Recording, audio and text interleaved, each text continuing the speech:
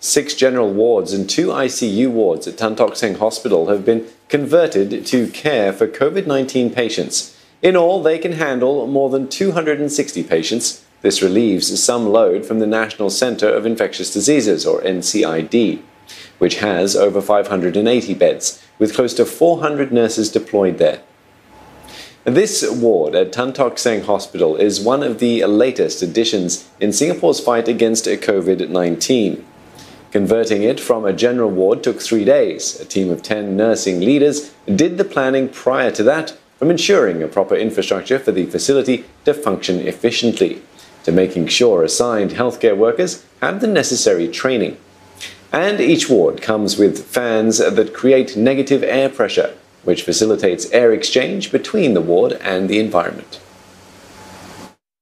The patients who are confirmed positive can be decanted to the community isolation facilities based on some clinical criteria.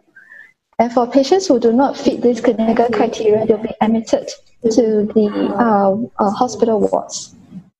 COVID-19 patients with persistent fever or signs of pneumonia are admitted here, and they will be looked after by 7 or 8 nurses during each shift. Since the pandemic began, some non-COVID-19 patients at the hospital have also been moved to other premises.